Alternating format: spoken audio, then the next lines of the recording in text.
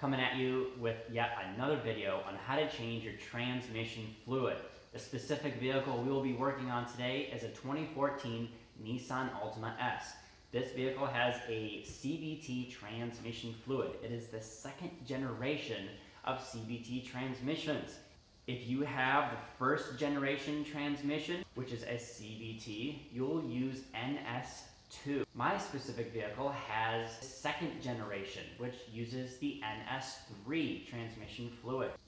Disclaimer, I am not a certified mechanic. I have done my own research, which allows me to change my transmission fluid in confidence, and I suggest that you do the same. Do your research, know what kind of fluid that your vehicle takes. Give yourself knowledge so that you can gain confidence when you're doing your own maintenance. The kind of maintenance that I'm doing, anybody can do. With a few very simple tools, you can be on your way to being your backyard mechanic. I have been doing my own vehicle maintenance for years, and I have done so under the stewardship of another mechanic. Therefore, I do my own maintenance in confidence. If there's something I don't know, I simply go online and research it, as again, you should as well. A couple things we'll be going over today are the 4 most asked questions on the channel. 1 of being the copper ring, 2, what fluid do I use, 3, transmission fluid, and 4, dipstick. There is no dipstick on this vehicle, and that's because the Nissan dealers do not want you messing with your own vehicle. They want to do the work for you. I actually did a call and found out they wanted to charge me about $400 to do an oil change. No wonder. If you can change this transmission fluid yourself, you can be out with only having spent about $30 to $50 on oil. If you don't have any tools, you can buy yourself a very inexpensive kit at Harbor Freight, as I have bought most of my tools. I'll be showing you in order how to go about changing your transmission fluid, even the kind of tools that I use, so that it's as simple as possible. If you guys have questions, feel free to leave them in the comments below, and I'll do my best with the research that I have done to answer your questions. But please don't be afraid to ask your local mechanic or dealer about these kinds of questions. Mental note, your dealers will likely give you information that can be inaccurate at times, such as the lifespan of your oil. No oil can last much longer than 30,000 miles, if we're speaking about CVT transmission fluid. So with all that being said, let's get this video underway. Now, like I've mentioned in previous videos, it's a really good habit to take your car for a drive and get it warmed up before you drain the oil. This will also help with the draining, as it's not going to be thick and it will be nice and thinned out. It will be much more thorough of a job.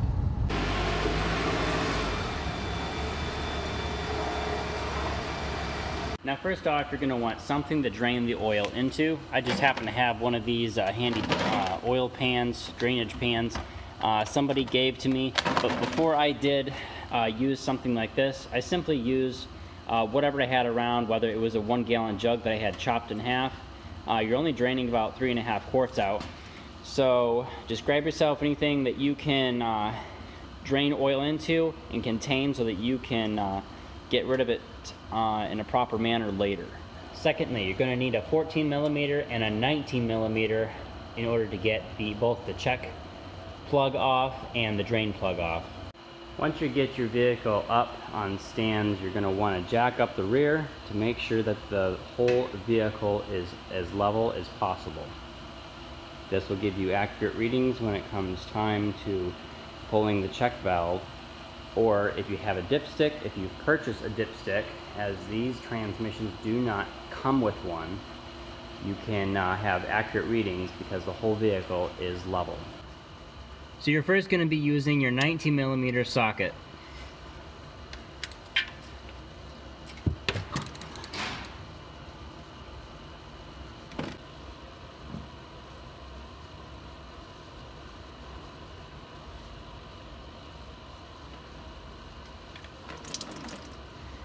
So first inspection, I'm looking at the color. The color is supposed to be green, and it does actually still have a very decent green hue to it. It's not like it's black or a dark brown or anything like that.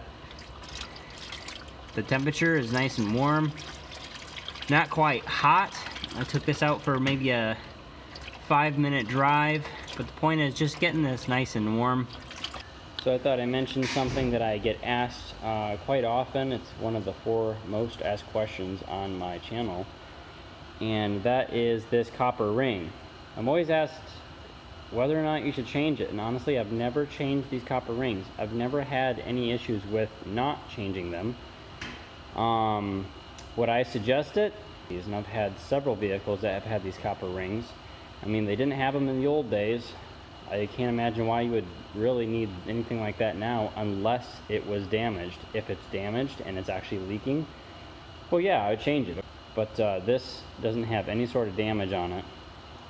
So I would just probably wipe this off with a rag and leave it. Alright, so this appears to be all set as far as draining goes. So simply replace the plug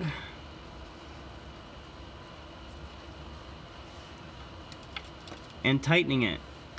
I honestly don't even use a torque spec. I just get it snug.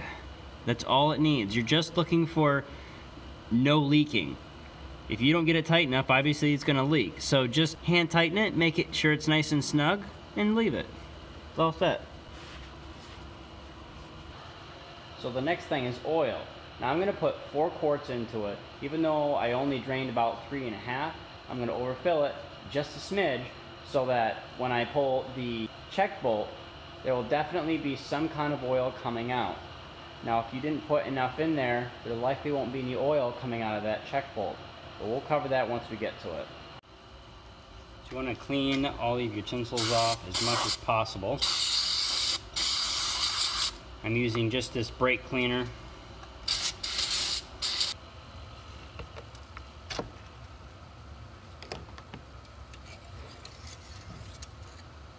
You'll notice that I have made my own dipstick. Would I suggest that now? If it's the only thing that you can come up with, sure, why not? But honestly, I just don't use this anymore because I've done this enough times, and with the check bolt underneath of the vehicle, that tells you without the use of a dipstick whereabouts you are with oil. But if you want a second way to check how much oil you have in there, purchasing a dipstick on Amazon is an excellent way to accomplish that. So once again, I'm using CVT transmission fluid from Valvoline. I chose this because it was an excellent price, and man, I bought this several years ago now. I'm gonna say about 3 years ago now, so I can't even remember the price. Besides that, prices may have changed by now, but I do remember the quart value for the Nissan CVT transmission fluid was about $28 per quart. Again, that may have changed since 3 years ago. I bought an entire box of this stuff.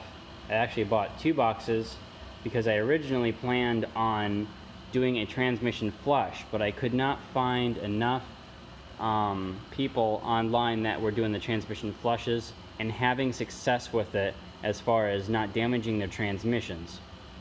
So thus I decided to do every 15,000 miles with my transmission, and as of late only doing about this most recent one would have been 24,000 miles that this particular oil change has been used for.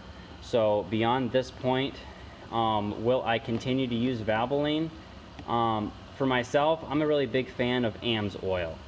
So if once I use up all of my Valvoline oil, I will likely switch to AMS oil, simply because the kind of data that they can provide with the test results on how well it works,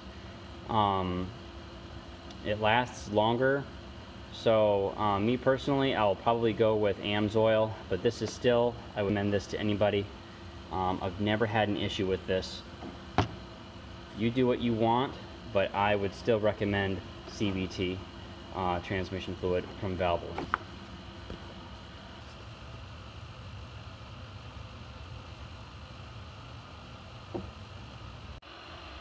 Now for the sake of the viewers, I've decided not to put a full 4 quarts in because I started thinking, what if I put in just 3.5? Because this one was about half empty.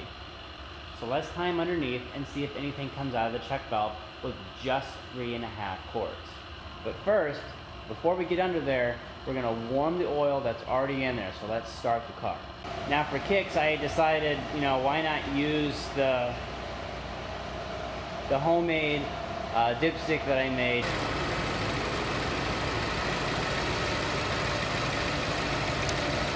Right now I'm only seeing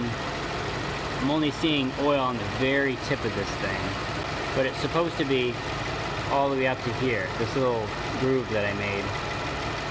But anyway, we'll get under there a little bit later and we'll do the check hold.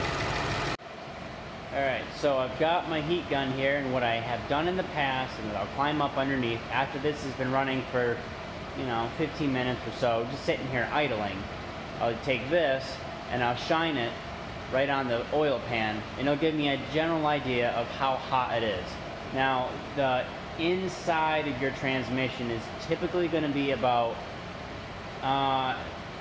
15 degrees hotter than what the pan is going to be, because it will have cooled off by going through, say, your radiator or something like that, whatever's cooling it down, and had been cooled off, and it will send it back into the oil pan to get re-picked up again by the oil pump. So this will be, generally fairly accurate unless you're able to get down into your fill tube and fish something like a thermometer or something like that. I'll show you a little bit of what that looks like. So I got this multimeter here from Amazon. It was like $30 or something. But anyway, it came with all these different kinds of wires. It came with this. This here is a temperature sensor. So you can plug this in to your multimeter and fish this down the fill tube and get a pretty accurate reading of what's down in there in the pan. But I know not all of you have that kind of a tool, so I decided to actually fish that wire down in there just because I'm curious to match it up against this. Underneath, this thing shows about 95 degrees. This thing actually dips down into the actual oil itself. And this thing's reading about 97 degrees. So there is actually a very slight difference, not by a ton, but a little bit. So I think maybe in the future I'll probably use my multimeter to find what the oil temperature is. But I know not all of you are going to have that tool, so this is still pretty close. It's only about 3 degrees off. So now that it's up to temperature and it's still running, we're going to climb under there and pull the check bolt and see how much oil comes out. And remember, it only has 3.5 quarts in it. So I'm curious to know, will anything come out?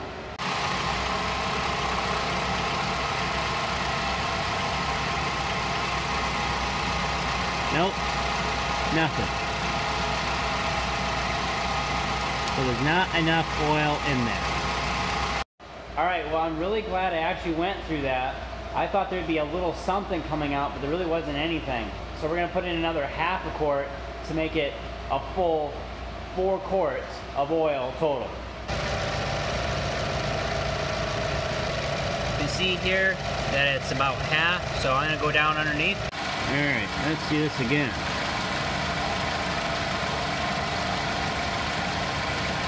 There you go. You only want about a drizzle left. Alright, so that's about it. That's a very small drizzle there. So that's where we're going to stop the flow. Put that check bolt back in there. Tighten it down. That's all you need. So in conclusion of this video, the 4 most asked questions on the channel, 1 being a copper ring, do I change it? No, I don't, not unless it's damaged. 2, what kind of fluid do I use? I use Valvoline. This Valvoline oil that I use currently is NS2 and NS3 compatible. You can look this up on their website. 3, transmission filter. Is there a transmission filter? Yes, there is. However, it requires that you drop the transmission pan in order to access it. If you guys would like to see a future video on that, leave me a comment down below. And 4, dipstick. There are no dipsticks on these transmissions. You have to buy them aftermarket. So what I'm going to do is put a link in the description below that you can go to later if you so choose to buy aftermarket dipstick. So there you have it, guys. If you're perhaps doing this for the first time, my hope is that this video was a good representation of what you should do step by step. And once again, please do your own homework. It will benefit you in the end as it has benefited myself. If this video was a help to you, please let me know. Give me a thumbs up. If there's something I can do to improve, please let me know down in the comments, and we'll see you guys next time.